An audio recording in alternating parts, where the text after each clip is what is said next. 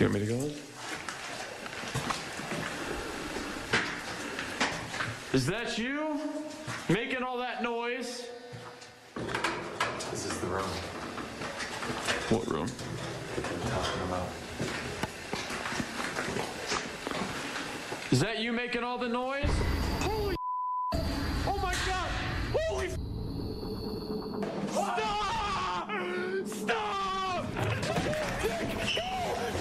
Go!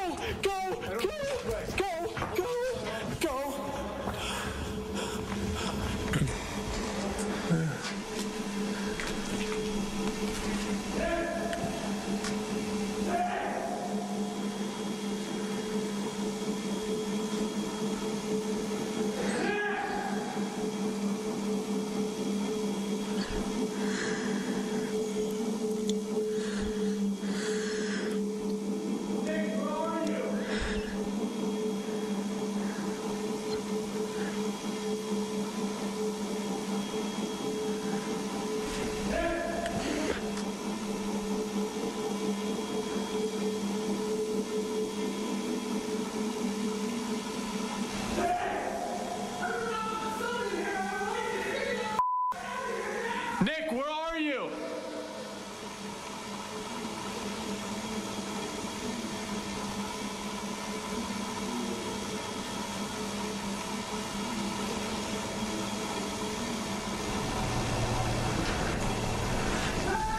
Jesus Christ, please help me.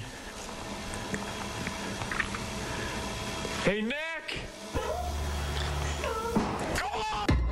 How could we run from something that we've been trying to capture for months? There are limits beyond our own cognitive control that we cannot withstand no matter how brave you are. We may have run, but we ran with this imprinted on our film reels. I'm going to take a look at some additional footage captured by Zach and Nick. I'm going to give an analysis to see if it's been tampered with.